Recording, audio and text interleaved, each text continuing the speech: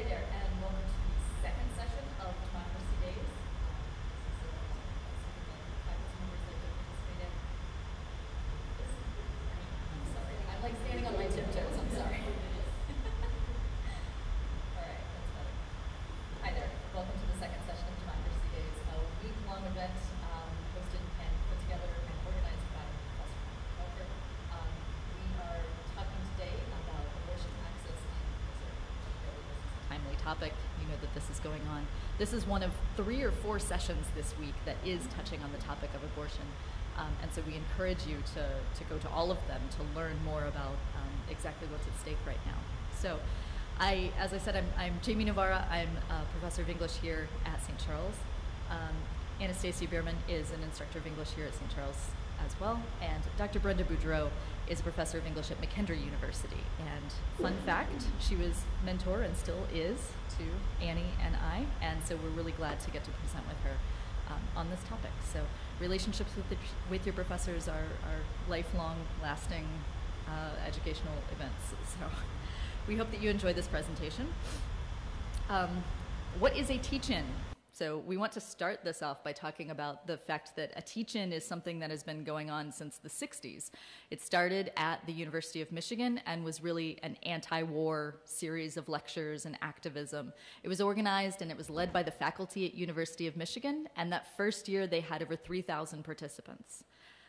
So during that first teach-in, it was a huge deal, and then as the Vietnam War progressed, there were many more teach-ins that popped up all over the country at colleges, universities, community colleges. Democracy Days here at SCC really continues this tradition. It is a series of discussions and lectures and calls for activism here in our very own community. So I think it's pretty cool that we're doing a whole week of teach-ins, really, and knowing the history of that. So some ground rules as we're talking about certainly what's a politically hot-button issue. No personal opinions about abortion today. This isn't exactly the forum for that. We are speaking in fact-based, science-based language, and our goal is to teach, not to inflame or rile up. Our goal is to present educational information. So this means that we're going to be talking about actual legal cases and some of the ramifications that have come up, some of the potential issues for birth control, and then what the Supreme Court might do next, because that's on people's mind who care about reproductive justice, what comes next after the fall of Roe v. Wade. We hope that you leave with some really great information. We want you to know how to dispel bad information. We want you to think about how to use language really mindfully. We are 3 English professors, so language is on our mind, and how you use language is an important part of your activism. And then we want you to think about how you can make your voice heard no matter where you land on the spectrum here. So those are our ground rules. We're not going to get super personal and use lots of emotional language when it comes to this topic. Language, again, always an important thing. Women and pregnant women, it's ingrained in our language. This is how people talk about pregnancy, though we know that people-first language is usually a good practice. So calling someone by their condition first and then their identity second is usually not what we want to do. So we'll try to use people who are pregnant or people with periods, because people who do not identify as women can still get pregnant, and people who do not identify as women can certainly need access to reproductive care as well. So we will say women and pregnant person and people with periods sort of interchangeably during our conversation today. Some of the sources that we're using that I want you to be aware of, that we're drawing from, these are good sources of information on this topic.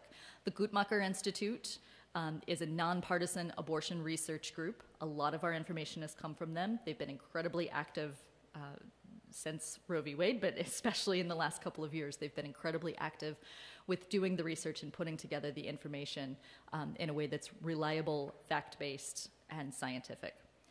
The New York Times is a good source of reporting for this as well. Their coverage of abortion over the last couple of years has been intense. They cover it from many angles, economically, in many ways that people are stakeholders in the abortion discussion. The Missouri Department of Health and Senior Services, we're giving sort of some history, but we're also delving into what's going on in the state that you live in right now, in Missouri. So using the State Department of Health is an important piece of this puzzle as well.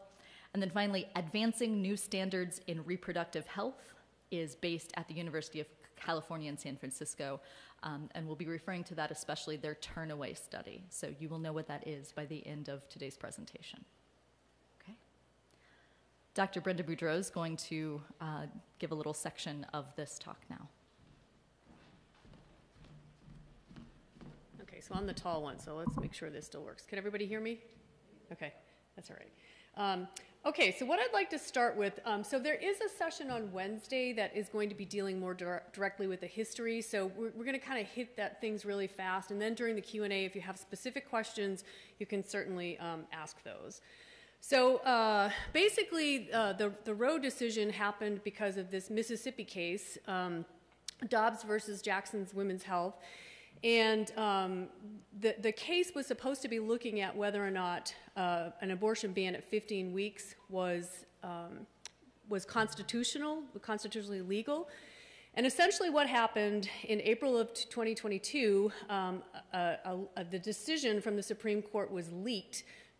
We still don't know exactly how it was leaked, but, and so people got wind of the fact that the Supreme Court was getting ready to overturn Roe v. Wade, which was not what the whole case was really about. So then on June 24th, the final decision came down, and of course Roe v. Wade was overturned, and basically it was the abortion was turned back to the states. And so Justice Alito, who wrote the decision, said that the decision had been in 1973 when Roe was decided. He said that it was egregiously wrong.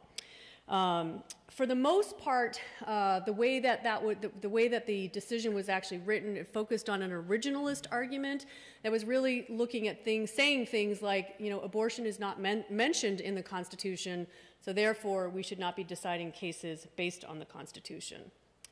Okay, so these are just up on the screen. I'm not going to go over all of these, but I'm going to give you just like maybe a minute or two just to look at them. So these are some of the things that have already happened since the Roe decision happened on June 24th. So like I said, I think I'll just let you look at them for a minute or so.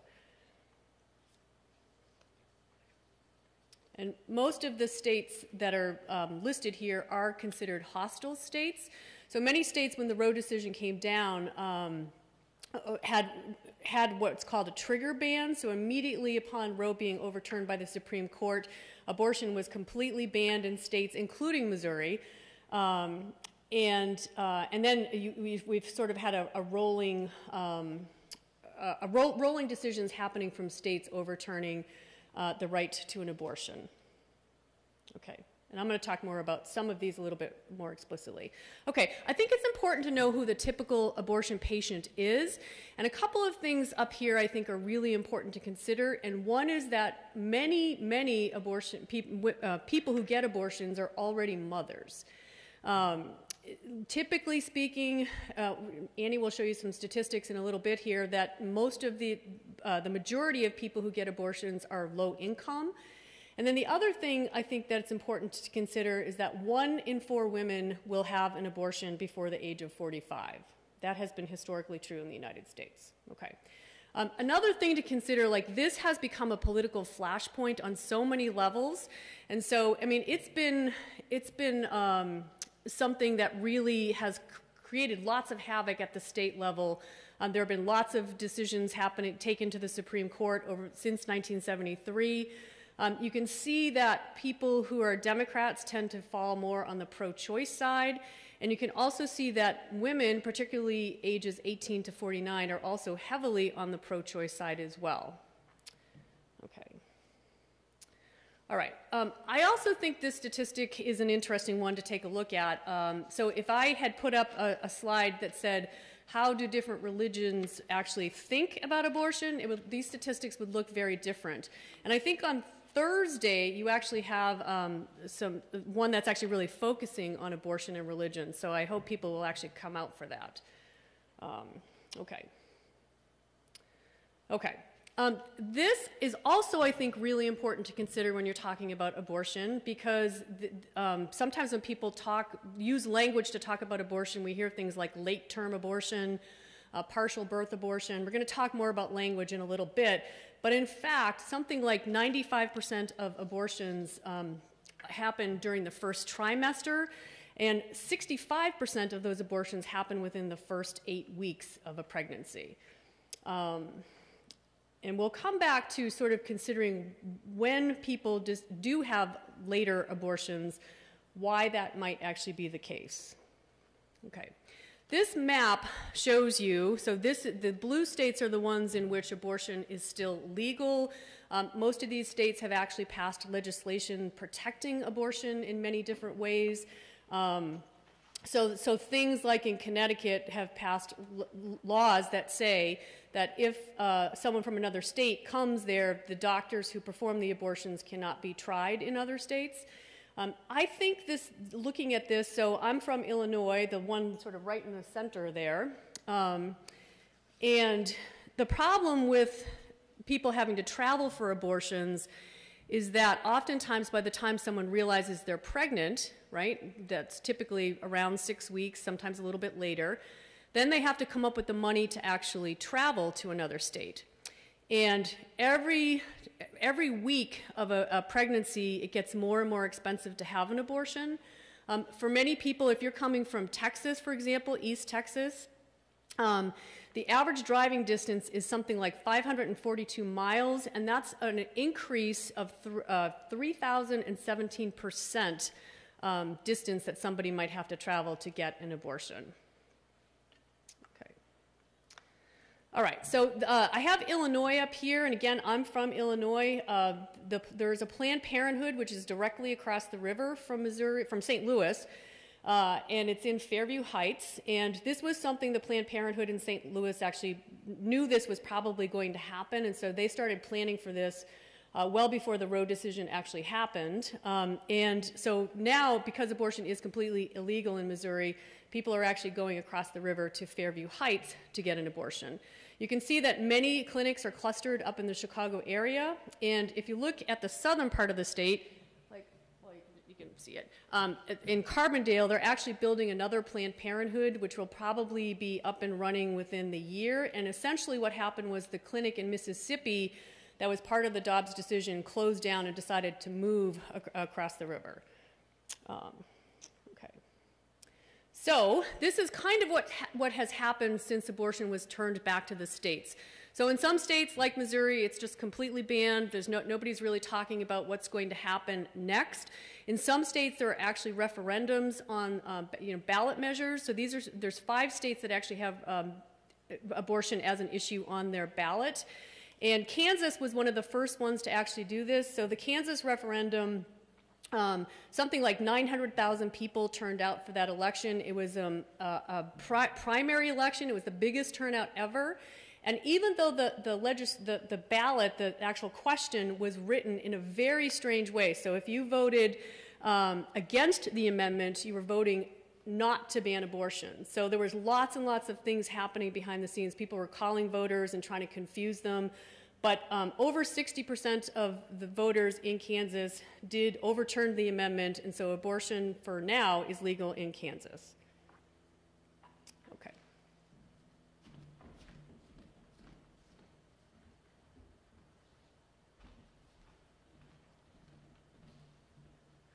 So let's talk Missouri.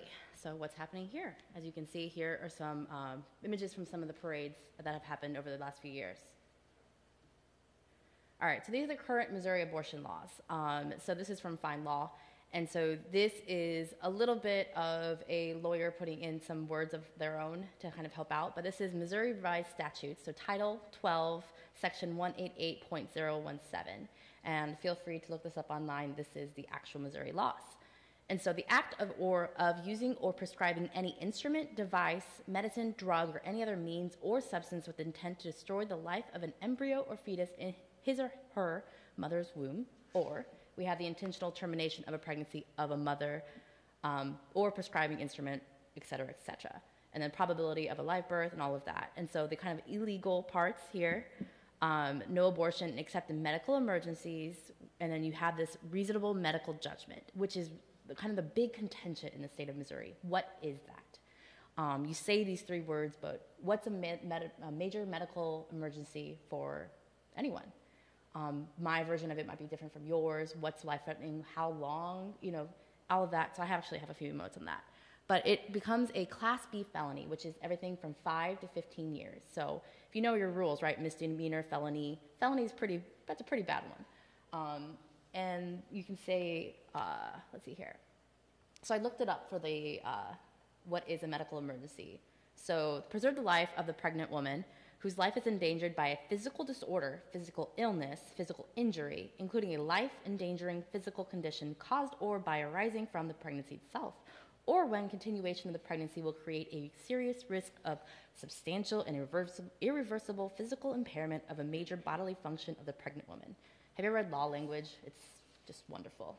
But as language connoisseurs like we are, it is very full of things because, of course, just with anything, you can fight with words, and you have to be able to put every little bit in there. So this is 3 pages of explaining what that actually means in the state of Missouri. And so everything from talking about any person, pregnant person, then you have the weeks, get to 20 weeks, not 20 weeks, and then you have, is the child viable, not viable? There's a lot of paperwork the doctor must fill out, the pregnant person must fill out, the facility in which the abortion is being performed, they must fill out. If an abortion is needed for the medical emergency, the doctor, the hospital, the pregnant person, all will have to fill out certification, like documents, to then send to the state to make sure that it's all kind of on the up and up, to make sure that no one gets in trouble, or this is where they find out they are in trouble if something happened. And so there is a whole lot more on this, and there's lots of statutes. But the interesting thing about this one is that I think in a couple slides it'll come up, but this has happened in 2017. So even when abortion was still completely legal in the United States, Missouri, the state of Missouri, passed a law to make sure that if it ever did come back to the states, which it did, that they would be ready to go with theirs, and this is what the trigger law is. And so this is what happened on June 28th. So all these things that happened. So a patient must receive state-directed counseling that includes information designed to discourage the patient from having an abortion, and then wait 72 hours, which means 2 days or 2 separate trips to the facility are going to have to happen. So in a case for someone traveling, that's especially to a different state. Illinois is not too bad, but they are very busy. So they have to go to a different state. So that could be 72 hours, so 4 days, let's say travel days, about 6 days to have this thing happen, right? That's a lot of days off work for any person. Private insurance, there's some issues with private insurance. There's some issues with ACA, the Affordable Care Act. So if you're on any sort of government insurance, and as you may know that every person is supposed to be on insurance of some sort, right, with the ACA passing. So there's differences between private insurance, employer insurance, ACA insurance, all those different ones. Telemedicine is not allowed to happen here, and so during the pandemic, if this would have happened, you would have had to go into a facility, and so kind of the risks with kind of all of the COVID and still COVID, right? Parent of a minor must consent, which is pretty typical of a lot of states. Public funding is only available in cases of life endangerment, rape, or incest. Banned in cases of life endangerment when the patient's health is severely compromised. Again, that's severely, how severely is severe. The state prohibits abortions for the purpose of race or sex selection or in response to a genetic anomaly. So the genetic anomaly part might be everything from like hypoplastic left lung syndrome, right? So the kind of really big conditions. I will tell you the only reason I know that term is from Grey's Anatomy. So if you've ever watched any Grey's Anatomy or any medical show, you have all the neonatal stuff. And so you see sometimes when they have to make a very serious decision. So this is kind of where all it is. But seriously, I don't know how many times they use that condition on that show. And then the state requires abortion clinics to meet unnecessary and burdensome standards related to their physical plant, equipment, and staffing. This is why is it Columbia, Missouri? Columbia, Missouri's license ran out, and they weren't able to renew it. And so that's why there is no longer an abortion clinic in the middle of Missouri. And so that ran out, and so then, of course, everything happened, but St. Louis can't do it either. So post-Dobbs, Missouri. So its preference is to ban abortion to the fullest extent of the law. And it says, defend the right to life of all humans, born and unborn, declare that the state and all of its political subdivisions are a sanctuary of life that protects pregnant women and their unborn children, and regulate abortion to the full extent permitted by the Constitution of the United States, decisions of the United States Supreme Court, and federal statutes. And so here is what happened. So the thing that I read you about the medical stuff, that was the trigger ban that came into place in 2017. And so these are all the things that kind of happen. So retains gestational bans at 8 weeks. You've seen a lot of maybe like the 6-week rules and such. Life begins at conception. That's also another kind of thing that some states are defining. When does life start?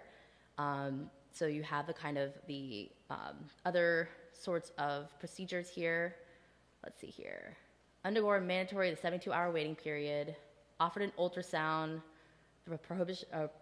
Prohibitions on public funding and private insurance. Then the minor thing.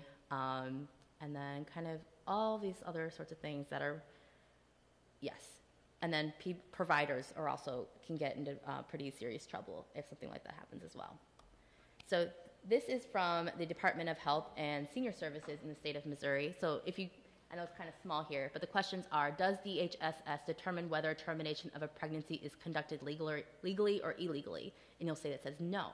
Can DHSS provide legal advice so that medical professionals and patients can know what is and is not legal? No. Of course, they're farming it to the Missouri law.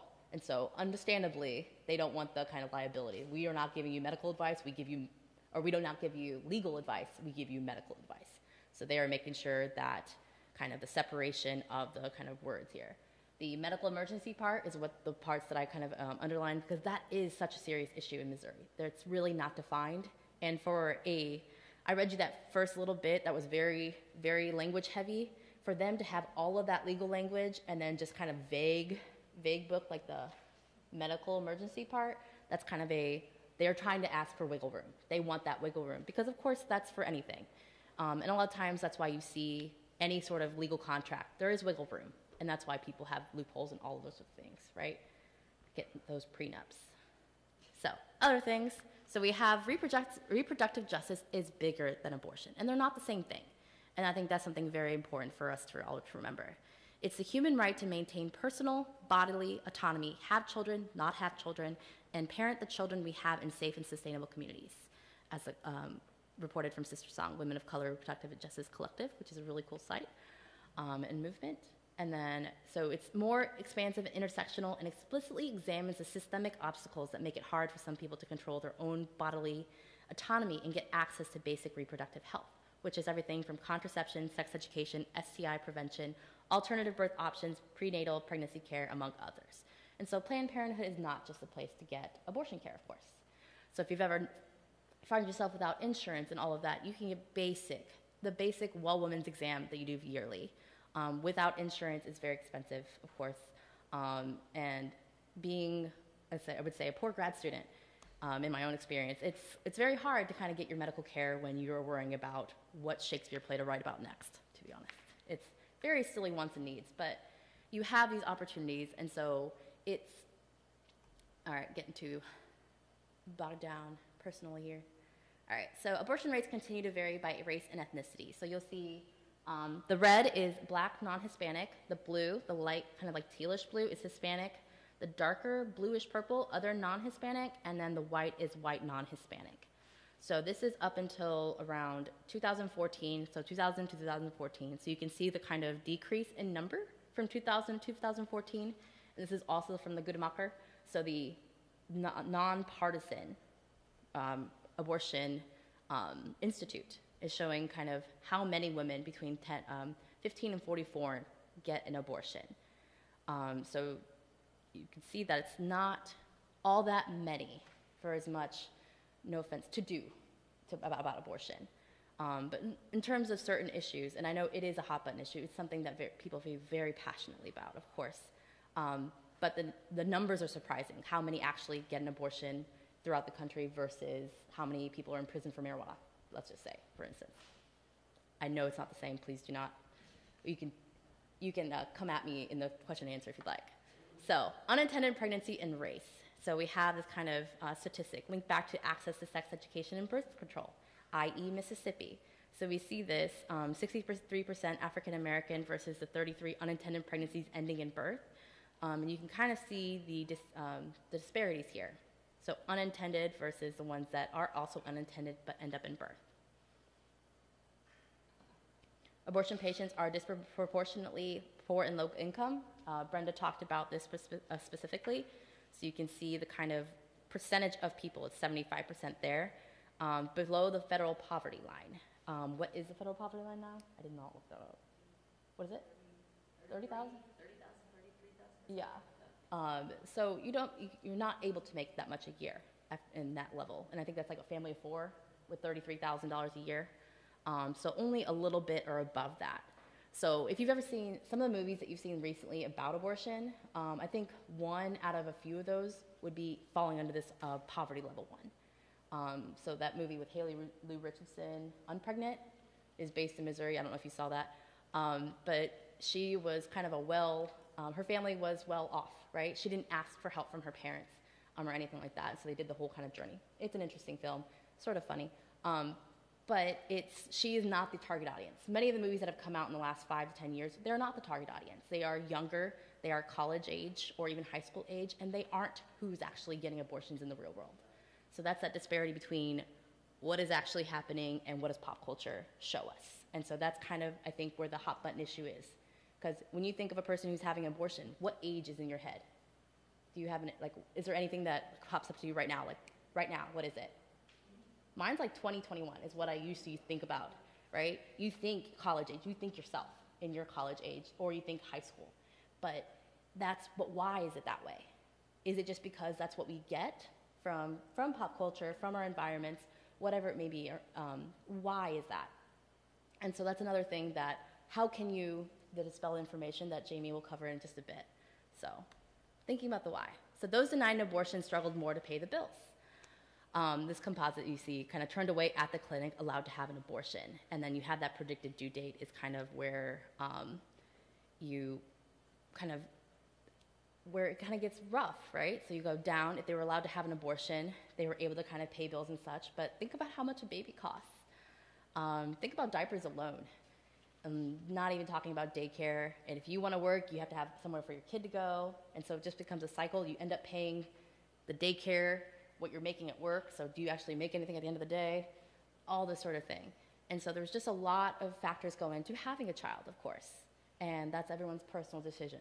So this is when it gets kind of rough. So here's the turnaway study. Women denied abortion are more likely to experience serious complications from the end of pregnancy, including eclampsia and death, more likely to stay tethered to abusive partners, because of help and all of that. There's a lot of things going into that. More likely to suffer anxiety and loss of self-esteem in the short term after being denied abortion. Less likely to have aspirational life plans for the coming year. More likely to experience poor physical health for years after the pregnancy, including chronic pain and gestational hypertension. And the study also finds that being denied abortion has serious complications for the children born of unwanted pregnancy as well as for existing children in the family. So about 1,000 women at the time they sought abortion. Some of them were too far along in their pregnancies to receive an abortion at the clinic and they were turned away, while others were just under the clinic's gestational limit. So they were just right under the wire. Hold on, playing with PC when I have a Mac. We followed the women for 5 years. This is the turnaway study they did, and asked them about their physical and mental health, finances, family relationships, and career aspirations. All the difference in outcome for the two groups was attributable to whether they got the abortion they sought or not. And so that's where that kind of line where the pregnancy due date with the money, right, how much they can make and such. And so I am done for now.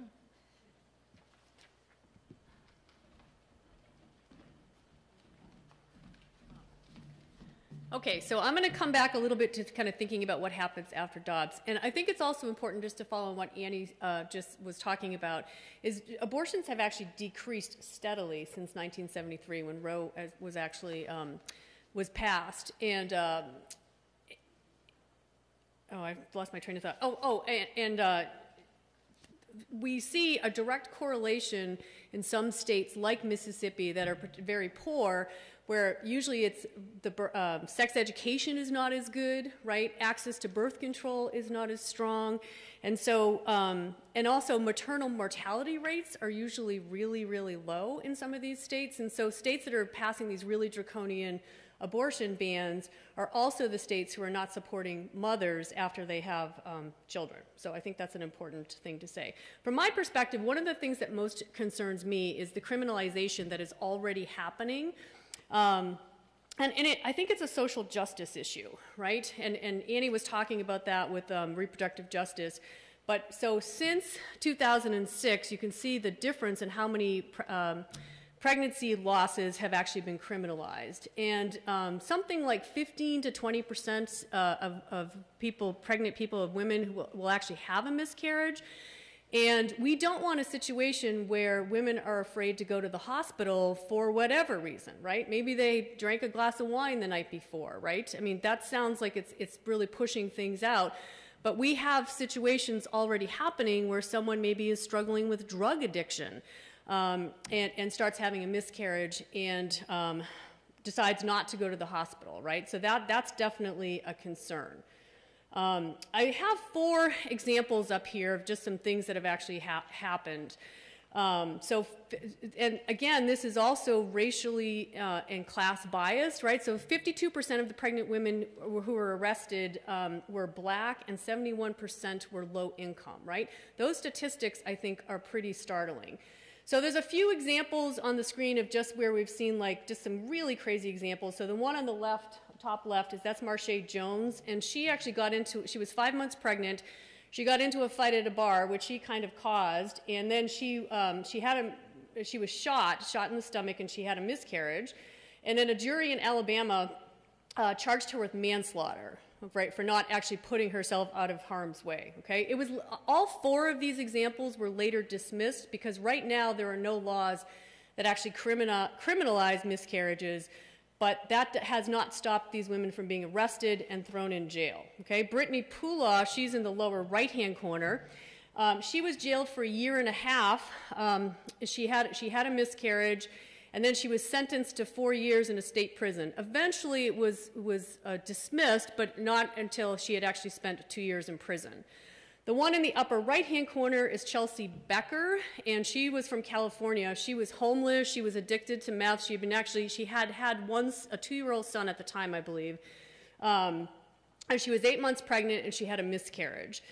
And she ended up, I think the bail was something like $2.5 million. She ended up spending 2 years in jail until eventually it was dismissed. But during that time, she actually lost custody of her son. And her life was really thrown upside down. Every single person on this slide had her picture, right away published through the internet, right? And so now you can put in any of these women's names, and this is what's going to come up, right? And so this has really destroyed their lives in all kinds of ways. The one in the lower left-hand corner is probably the most recent and most famous. This is Lizelle Herrera. And she was arrested in Texas. This was after the Roe decision. And I think the 2, especially on the bottom, their healthcare providers actually called the police, right? And so that's another thing people are really concerned about is what happens if, and again, they're not breaking any laws by not notifying the police, but a lot of people have been very confused by the Roe decision. And that's going to happen more and more, I think, in hostile states. If someone gets arrested, and even if it's again overturned, their lives have already been sort of destroyed by the publicity. Okay. All right. We are also seeing a culture of surveillance. Many, many people are worried about what this is going to mean. Again, criminalizing miscarriages. I already gave you some examples. The loss of medical privacy, right? So when all of these cases happen, people say, well, what about HIPAA laws, right? That my doctor is supposed to protect my privacy. And if that stops happening, people are going to be afraid to go to the hospital, right? Might not completely trust their medical providers. People are telling pregnant people, not to use apps like period trackers, right? Are these the kinds of things that people might use against you if you have a miscarriage or if you do a self-managed abortion, right? So there was a young woman in Nebraska, right? So they actually got information from Facebook, and she and her mother were both arrested. And then finally, some people are predicting kind of this tracking, this AI stuff that might happen, right? And so like anything people put on their phone, text, things like that are being used against pregnant people. And even if someone, has a legitimate miscarriage, right, did not actually, do a self-managed abortion, if this is criminalized, people are going to be afraid, and that creates, I think, a really dangerous climate for pregnant people in general. Okay, so this is what the other thing that I think that people are very worried about, and so this was the concurring opinion written by Clarence Thomas, and he had said, right, in future cases we should reconsider all of this court's substantive due process precedents, including Griswold, Lawrence, and Obergefell. And just to let people know, so the Griswold one, right, this is what actually allowed married people to use contraception, right? This was a really early decision, but again, what might that mean if this decision is actually overturned at the Supreme Court level? The Lawrence decision was about sodomy. That was decided based on privacy. And if this, again, gets overturned at a Supreme Court level, what might this mean? And then the last one, Obergefell, that's our most recent one, and that's same-sex marriage. And because this was actually put out there in the concurring opinion, people think this is only a matter of time before this is actually going to come before the Supreme Court. All right, and then this is, from my perspective, this is why everyone should care, regardless of what your personal opinion about abortion is, right? So if we criminalize pregnancy and women in general, especially people who are marginalized either through race or class, that's going to be, I think, a horrible climate to actually live in, right? Doctors are already afraid to treat women who are miscarrying. And so they're coming into hospitals, they're sending them to another state to get treatment, right? Some pregnant people are saying, I'm not going to travel while I'm pregnant because I'm afraid of what happens if I end up, having a miscarriage in Texas or having some kind of a problem. People being forced to carry non-viable babies to term, right? Most late-term abortions happen, it's like 1% of later abortions actually happen, and usually they're for fetal anomalies, right? The baby is not, is not viable, the fetus is not viable, and then, do we want to force people to actually carry the fetus to term? Some states, it's not true in Missouri yet, but there are already states like Oklahoma who are not making any exceptions for rape and incest. The 10-year-old who was taken from Indiana to another, the doctor who performed that abortion took a lot of heat for that, right? And they're not exactly sure. They think it was actually an uncle, a 26-year-old man who had impregnated that 10-year-old girl. Things like ectopic pregnancies, and essentially that just means like the egg does not drop through the fallopian tubes, right? And that is not a viable pregnancy. If it's not treated, people will bleed to death and die, right?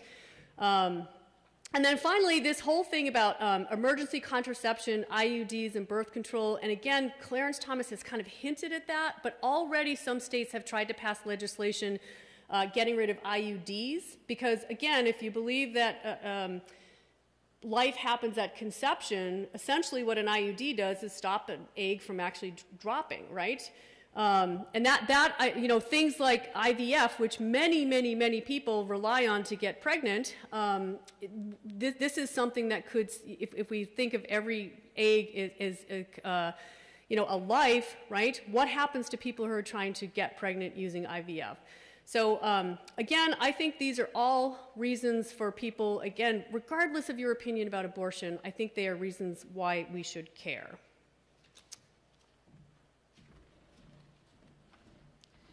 So finally, promising some information on what you can actually do, what is in your realm of possibilities here. So one thing, you're here, so thank you. You're already learning about the fact-based information here. So a big part of this is destigmatizing abortion through our language. It's a political bargaining chip, right? Lindsey Graham has come out in the last week and said 15 weeks across the country, ban, that's it, right? It's a political bargaining chip to get votes, to not get votes, etc. Abortion as a word, like using the word abortion, is difficult in social media. It's flagged and taken down or reported as inappropriate language.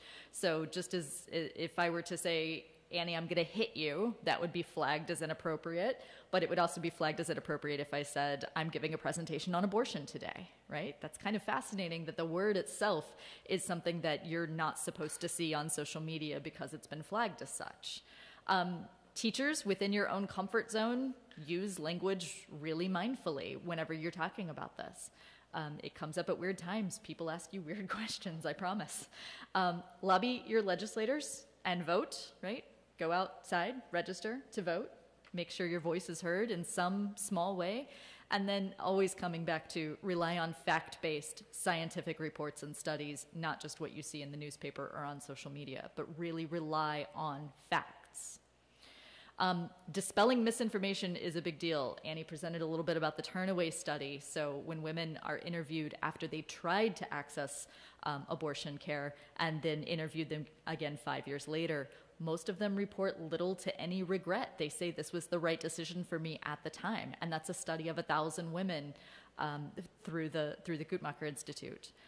Regret, in fact, is much higher when women have to put babies up for adoption. So that, which is often offered as an alternative, is severely damaging and traumatizing to mental health.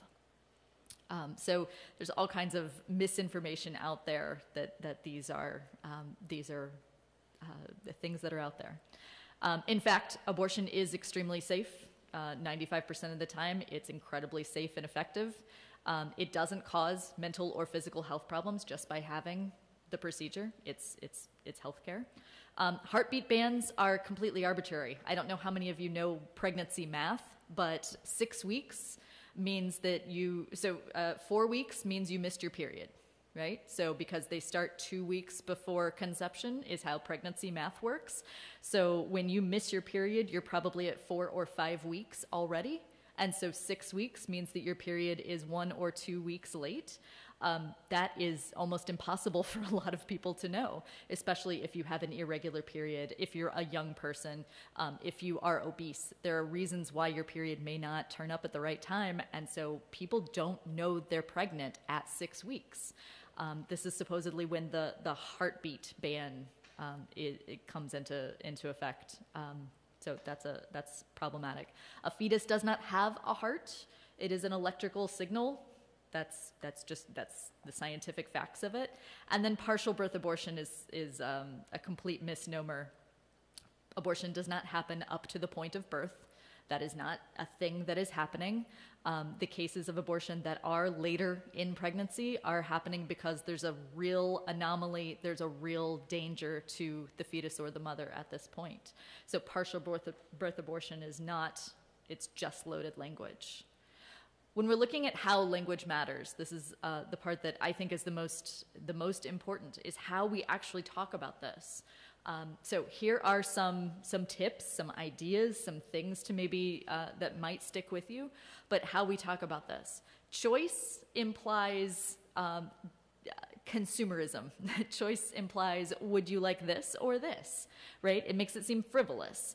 Decision implies that it's a carefully thought out decision. It's a carefully thought out piece of healthcare. The phrases reduce abortion or keep abortion rare, those we should make sure that we're talking about making sure that abortion is safe and legal and reducing the rate of unintended pregnancy. And that comes back to things like access to birth control, access to health information, access to information in that way. Baby versus embryo or fetus. It is not a baby until it is born. Scientifically speaking, it is an embryo until 8 weeks, and then after 8 weeks, it is a fetus. And remember that 2/3 of all abortions are happening before 8 weeks. So it's really important to get those words right.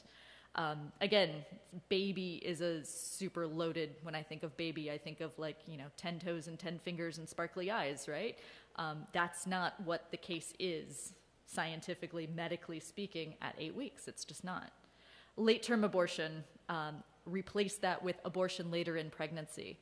Late-term abortion is a term that's created to stigmatize abortion that happens later in pregnancy. If you're thinking about this, people who are having abortions later in pregnancy are absolutely devastated by what has happened, right? No one's waiting until 38 weeks to say, oh, I don't think I want this. It's a real medical emergency at that point. And so people in the medical field need to use that language more strongly, right? Heartbreaking and tragic, making it a real personal decision. This is about people's individual decision-making skills here. And then finally, the heartbeat bill, which I mentioned earlier. So choice, again, chocolate or vanilla, steak or fish, those are choice words. So avoiding that kind of a language, which has been historically used, can be an important part of this. In Ireland, when there was a referendum in Ireland in 2016, 2014, 15, just a few years ago, in Ireland, there was a referendum on the status of abortion in the country.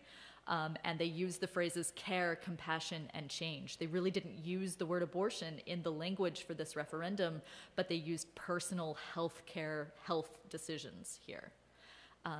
The phrase, everybody loves someone who has had or will need an abortion, is absolutely accurate. Going back to the statistic that 1 in 4 women will have an abortion before the age of 45. And an abortion in this case does not necessarily mean that baby, that fetus, that life was unwanted or unintended. That abortion covers the health procedures for saving the life of the mother or the child as well. So you will know someone who is affected by this.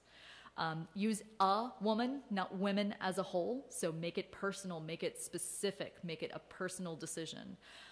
Thinking about the way that we tell stories, again, destigmatizing this.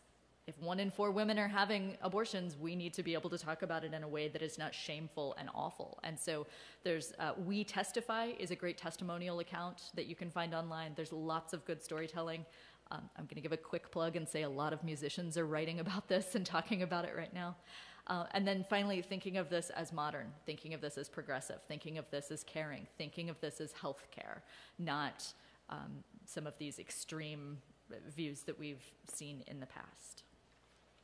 So for more information, definitely CDC, the WHO, the Guttmacher Institute, state health departments. Those are all really good sources of information. Remember, use scientific, fact-based studies whenever you're looking at this stuff. Don't go to the sort of focus on the family, really coded language here. Look at fact-based information. So we welcome your questions and hope that you have questions. We want to answer your questions. Please focus on facts. We're not talking about emotion and morality. That's not for here. There's a fantastic panel that's going on at, I think, 11:30 on Thursday that is about an interfaith. Is it 10 o'clock or what? That will be at 10 o'clock on Thursday. 10 o'clock on Thursday, there is an interfaith panel about it's a discussion about abortion. So if you are interested in sort of the emotional, moral, religious aspects of this, please go to that. There's another panel on this that is on Wednesday at 1:30, and some of our wonderful faculty in the social sciences will be talking about this from the perspective of history, sociology, and political science. So we're attacking this issue from all sides, and I hope that you are interested in those things. So Michael will run around Phil Donahue style. Yes. Who has questions? And we want to hear your questions. Yes, sir. Can you describe the process of the abortion after the baby is taken out, of the mother's uterus? You mean how an abortion is actually done? Yeah, I guess so. I think that's the kind of thing I would encourage you to look up. There's actually a wonderful podcast about this. It's called Access Abortion, and actually it talks to some medical professionals about how exactly it's done. It's typically an aspiration abortion or a D&E. But most early abortions happen by aspiration. But just to be slightly more graphic, when you have an abortion that's before 8 weeks, it's like a heavy period. It's not. There aren't body parts, which I know is sort of this idea of their bags full of body parts being thrown in dumpsters. It's that's fabricated information. That's not how this. That's not the factual information on how this works. Have you ever seen how big is your the measuring seeds, your baby and right, all the different variety, right? Everything gets up to a squash. So watermelon. Yes, all of those, and there are various levels, right? And so if you look at what 8 weeks, I don't know what the equivalency is for 8 weeks. It's like a lentil. I'm serious. It's a lentil. Yeah, so it's not even can't even. Maybe the tip. Maybe the tip of this, right? Maybe. Perhaps it's actually that would be. It's like a grain of rice. Let's put it that way. can I also just say, so over 50% of abortions, especially since 2020 with COVID, are medication abortions. And so they can happen with two series of pills, mifepristone and misoprostol. So same kind of thing. It's like a heavy period. But very much, we are not medical professionals, right? So we are English professors with masters and PhDs in English literature and gender studies and all of this. We have taken lots of classes. We have talked about this issue, but please go for your medical advice from Actually trained medical professionals. Yes, of course. And so we do not want to make it sound like we are medical professionals in any way, shape, or form. We just study this issue a bit. So please look up more information, especially if you want more specifics on the podcast or any other website. Okay, that's a good question. Who else has got a good question? Highly informative session, by the way, and I hope we're not done. I'd like questions from the people. Up in the front. Here we go. I have a couple of questions. You can probably hear me. Yes. One of my questions is the morning after pill included in the language? And I know you're not legal people either. The morning after pill is included in the language that is preventing this as medicine, whatever it says. Yes, so it's part of that So the morning after conversation. pill is no longer sold in Missouri. I think you can still Amazon it, right? Like it's one of those things where it still hasn't been completely eradicated in a way, but there have been some rumors and mills, and so again, this is a rumor, Right. that they could perhaps track your Amazon or track that you're getting it in the Sure. mail, and Well, of that course you they can can get, track yeah, it because yeah, I love it. exactly, and that you They can, ask me to buy it again all yes, the time. and so you could be in trouble for it. So it's one of those things where like, you know, when COVID tests were hard to get, Right. right, especially where you were, and you can only get so many from your house, right? There's only 4 per house. So like you do this thing where, ooh, I have a friend in North Dakota. I'm serious. This is what happened. A friend in Montana. My roommates, friends in Montana. They could get more tests in Montana than we could get in Missouri, in the St. Louis area. So what happened was his friend bought them in Montana, and then mailed it to us in Missouri, so we could have a couple extra. She's talking about COVID tests. Yes, but COVID tests, of course, yes. the But like it was a comparison whole is clear. thing, or like you call and like, hey, does anyone have a COVID test? Or I remember specifically out in Pacific, there were a lot more COVID tests in Pacific, Missouri, where she lives, as opposed to like in the city of St. Louis where I live, just because there's a whole lot more people. And so it's one of those things where it hasn't quite caught up with all the laws, but that is something that is being looked at, especially emergency contraceptive or anything, even like not condoms, but I would say like the IUDs and like the medical IUDs, patches, rings, shots, right? Those are all given by your medical professional, and then such sites as I think NERCS, NURX, right? So those are the places where I keep like as a woman of a certain age, you get ads for certain things on Facebook, Instagram, all that, right? Like anything reproductive wise, and saying like, oh, you can get your birth control over the phone, online, all this. I'm like, well, it's not going to be certain states anymore that I would not be able to get it, even if I wanted it. So would we start doing the weird illegal thing where do I go to Illinois to get it? Do I have my mom buy it in Illinois so then I can cross the river? And then that's the whole thing with the crossing the river thing. And Brenda mentioned that. And that if you are traveling from, give me a state, Texas, how many states do you have to cross? It's like across 5 states or something. Yeah, and so it could be that you start at Texas, and you may have to go around to avoid certain states to get to like even Illinois, and a different way to kind of get around it. So you are not caught in the state that has some sort of rule like, ma'am, are you going to get an abortion? Because if you have to answer honestly, right? And like you can get in trouble, and that's what happened. Isn't that what happened with Facebook? The mother, daughter, minor, they got in trouble in a state because they were on their way to go to an appointment. So. Technically speaking, you can still get abortion pills through the mail, even in Missouri and in hostile states. And for the most part, those are coming from an organization called Aid Access. It's a Dutch physician, Rebecca Grunberts. And so she is still doing telehealth with patients. Her organization is still will mail pills. Now, Missouri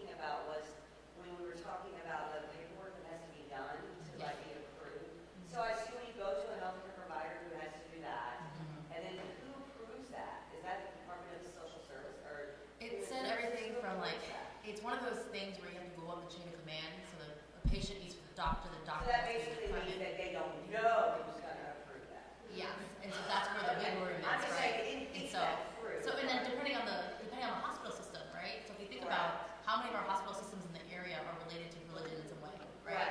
All We of have them. Barnes Jewish, St. Mary's, I mean, they St. don't Luke's, even like buy Mercy. birth control with your health insurance. Exactly. So they're all kind of religious, so that they have religious rules, and they, of course, as a medical institution has a medical system, they are allowed that, right? Like HSHS is like Hospital Sisters something or another in Illinois. I grew up in Illinois as well. But it's all, you have saints and everything, and this area is very. Well, the time frame. It's not just Exactly. to look at that. It's the time frame. And so it could be like, let's say you go in on Thursday. A person goes in on Thursday. You know how some things work when you need to get some things done. That, let's say the government. Let's just.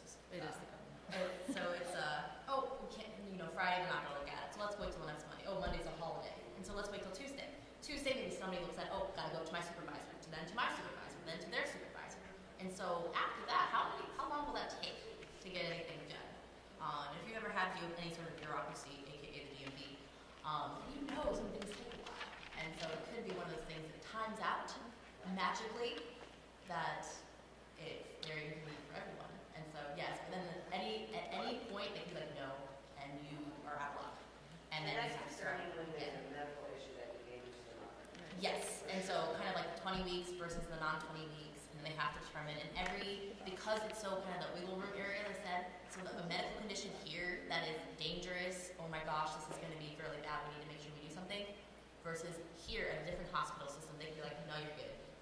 And they have the autonomy to do that. Just like a pharmacist right now can say, I don't want to sell you the birth control pill, because they don't have to, right? The morality of the law is there, and that's kind of true everywhere.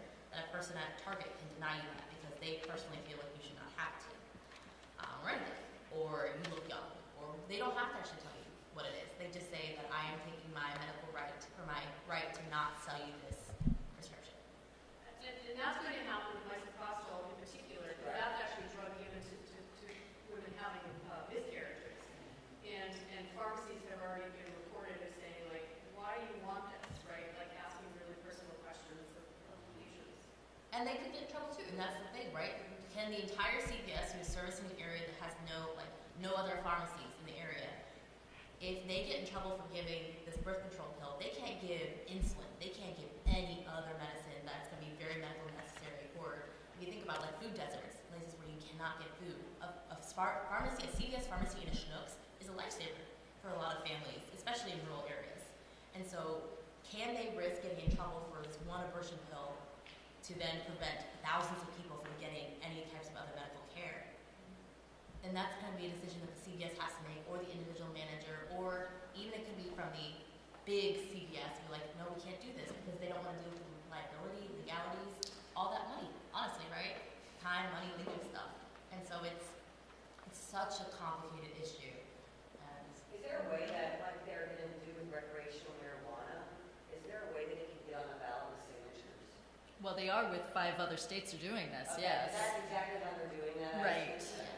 Right. So the 5 other states have it on as ballot initiatives right now, and then Kansas we saw already passed that. So, yeah, if it's going to be turned back to states' rights, theoretically that's what's up next. Yeah. Okay. Kansas kind of surprised us. Everywhere. That's right. Any other questions? Here I come. We want to hear you. And if you could bring the microphone a little closer to you. yeah, here's my magic button. So you mentioned a proposed national ban by Lindsey Graham. Yeah. So I was wondering, are there any other legal basis on a national level that can protect abortion rights?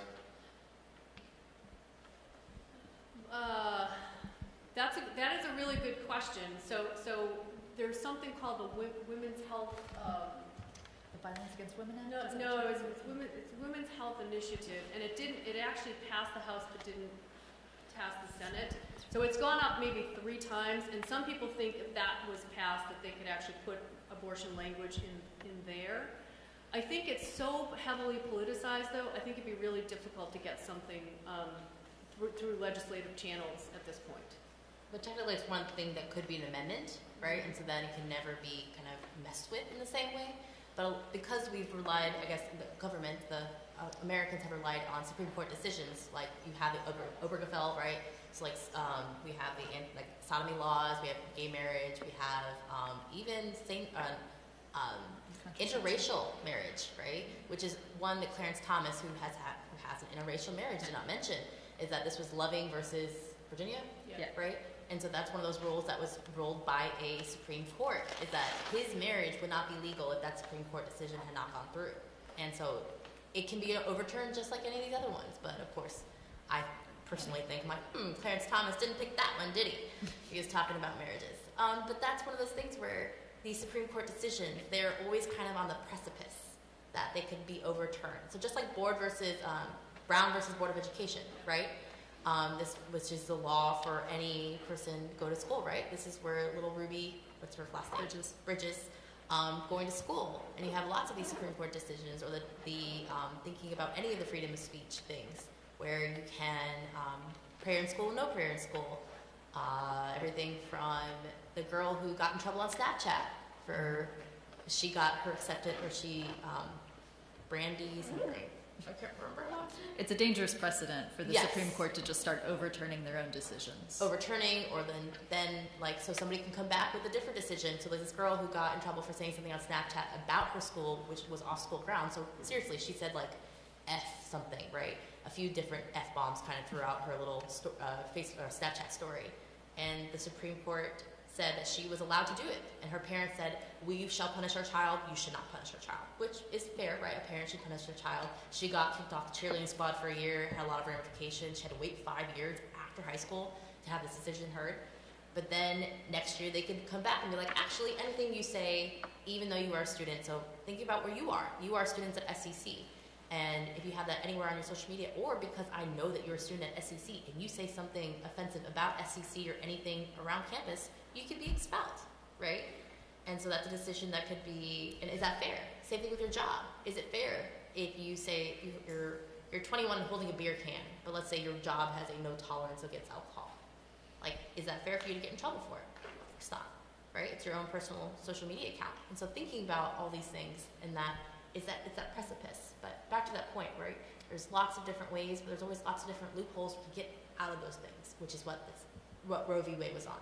It was always kind of on the tip of the iceberg kind of thing, in one way or another. Many people feel like the government has not done enough. I don't think anybody actually expected the Supreme Court to overturn its decisions. That was very rare stare decisis. And basically, the Supreme Court has always said if a law is in place and people rely on it, the way that women have done over the years, relying on it, assuming that abortion would be legal, it was really surprising to people that they overturned that particular law. But we have things in place like the Hyde Amendment that was passed by an Illinois governor back in the early 70s that say that women cannot use Medicaid to get an abortion, right? That's a law that has been brought up over and over and over, and people just are like, oh, we don't want to touch it. And I think that's kind of what has put us in the position we're in now. It's a little, too late. Anyone else? Yes. Wasn't there some kind of executive order that Joe Biden just did to overturn what the Supreme Court did, or what was that? I think he's trying to pass, again, I think it's that women's health thing where he's trying to really put, strengthen the laws that allow, so doctors would not, let me back up. Basically what that particular law said is that a doctor cannot be criminalized for making a decision to save a woman's life. And in fact, he or she is obligated to do so. The problem is that I think there's still so much uncertainty among medical providers about, the state laws are saying things like if you help a person have an abortion, you can go to jail for 10 years and get a $100,000 fine and lose your license. But I think what Biden was trying to pass was at least trying to, say explicitly to medical professionals, if a person's life is in danger, you have to provide health care. But the problem with executive orders is that every presidency, especially with change, day one, they can be like, I'm going to mix all these, 25 that the last person did. And so this is what happens. Every single change in any presidency, it's like, oh, we're going to put these back in, we're going to take these out. And so even with like President Trump, then President Biden, and then it'll say we get another Republican, it just keeps switching here and there. It's not reliable. No, because every 2 or 3 years, depending on what's passed, and then they can wait. So like if Biden gets 8 years, yeah, that's a few more years. But then it's going to be back again. And as we've seen, you know, last few times, it's been kind of every 4 to 8 years we have a new political party in charge. And so that's also the problem. So that's even more precarious than a Supreme Court decision. And so that's the kind of problem with relying on executive orders. They can do like, it's kind of like a Band-Aid on a, like a gushing wound, right? Like, if you've heard that, right? Like little things to help here and there. So it helps somewhat, it helps for now, and this is what we're gonna do. But it's not a long-term permanent solution, especially if we're thinking about 50 years from now, what's gonna happen. So a perfect example of that is mifepristone, which essentially is it stops pregnancy hormones. This is usually before you take misoprostol to cause an emptying of the uterus. So that was a drug that the FDA had decided you had to take it in the presence of a medical professional. The medical professional had to have that drug there in his or her office. And they realized during COVID that actually people can take those drugs, you know, completely safe and without even having a doctor present. When President Trump got into office, that was one of the first things he did, to say like, no, we're putting it back on that list that you have to go to a doctor's office to have this to take this initial pill.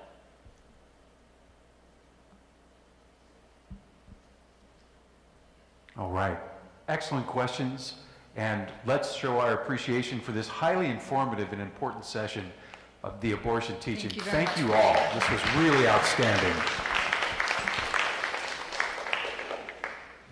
And please take a look at the program. There are 15 more sessions today through Thursday. Lots of great stuff. And once again, voter registration right outside these doors.